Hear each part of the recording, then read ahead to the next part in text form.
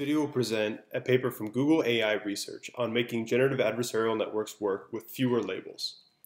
So for a quick recap, generative adversarial networks take in random noise and then produce images such that they can generate novel data points. This works by being trained against another deep neural network, a discriminator, which classifies samples as real or fake, and then this process iterates until eventually the generator can construct brand new images from the dataset. So the problem is that state-of-the-art GANs require labels. It's a supervised learning technique, and this started with the conditional generative adversarial networks, where you took a one-hot encoded class vector and embedded it with the generated image or the real image on the discriminator, and then with the latent code on the generator. So the key idea in the presentation in this video is that this technique is able to match the big GAN, which is the state-of-the-art on generating images on ImageNet, with just 10% of the labels. And then it can outperform this technique using 20% of the labels. And this is super important because in the wild there is tons of data on things like Instagram, Google Images, and YouTube, and it's really impossible to scale up labeling these data sets for the future of representation learning, generation, and computer vision. So this presents the overall results from the different techniques they test, and this vertical bar indicates the state-of-the-art using labels. So we're going to focus primarily on these S2 GAN and non techniques and S3 GAN and discuss how this works. So again, these are some of the generated. This is from the technique, the S3 GAN, and this is from the big GAN. So again, these are both 128 by 128 ImageNet generated samples. So the inspiration is Self-Supervised GAN, and this is a paper that stabilized the training of generative adversarial networks by forcing taking these images and then rotating them 90 degrees, 180, 270, or not at all, and then having the discriminator predict the rotation, like how much was the image rotated. And this technique is gaining enormous popularity. It's known as self-supervised learning.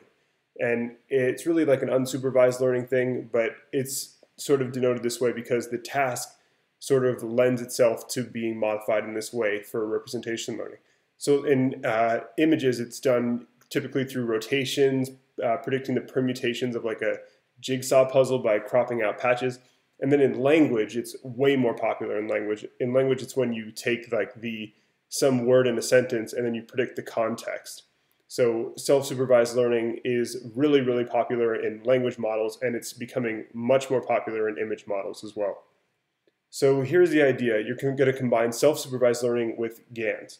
So one way of doing this might be to have so you want to have your class label Y that you can embed in the discriminator and the generator, and this will result in a much better GAN. This has been shown that adding labels to GANs really, really improves them.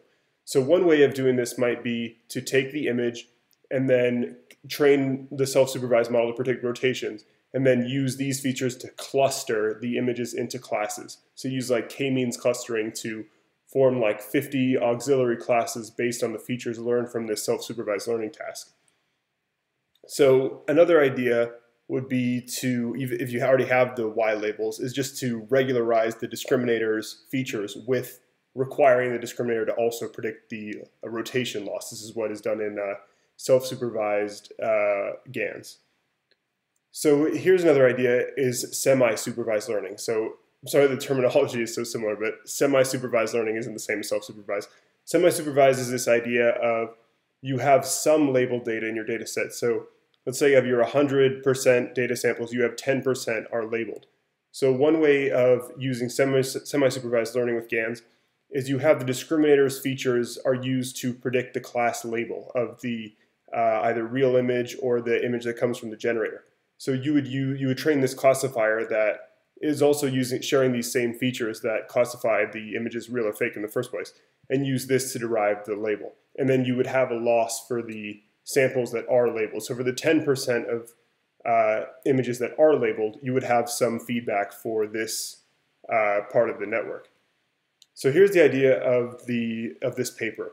You're going to combine the idea of predicting the class with the discriminator features, and then you're also going to regularize the features by having it predict this rotation loss. So the discriminator is regularized with the self-supervision term. It's still predicting real or fake, and then it's going to predict the class label and then embed that class label into the conditioning layer. So overall, combining these three different loss function makes up this kind of thing. This section here is the normal GAN part. I mean, yeah, generally, like, you can see how it's a pretty complex thing, but overall, it works out in this way. So these are the results using different percentages of labeled data. So it goes 5%, 10%, and then the FID, these are like two metrics of evaluating generated images frequently used on ImageNet and to compare GANs in the literature. So you see that it doesn't really look like it saturates too much. In the FID score, it definitely saturates, but the inception score seems to still have a bit of a big improvement. This is almost 5 whole points higher. So again, this is the bar chart that shows how this technique improves as you add more labeled data to the semi-supervised learning component of it. So remember, you have the self-supervised rotation prediction that is like normalizing the discriminator features. And then you have this semi-supervised learning part, which is used to predict the class conditional embedding in the discriminator model. So these are some of the results from Model 2 showing that the latent space interpolation works well. And then this is when they scale it up for a 256 by 256 target output. So some concluding thoughts is really interesting to see semi-supervised learning and GANs being merged together. And it also would be really cool to see this technique that was presented pretty recently as well, where they normalize, they have the data that's unlabeled, and then they augment it using like rotations and whatnot.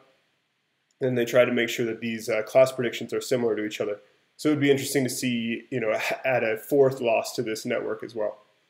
So thanks for watching this video on making generative adversarial networks work with fewer labels. Please subscribe to Henry AI Labs for more deep learning videos.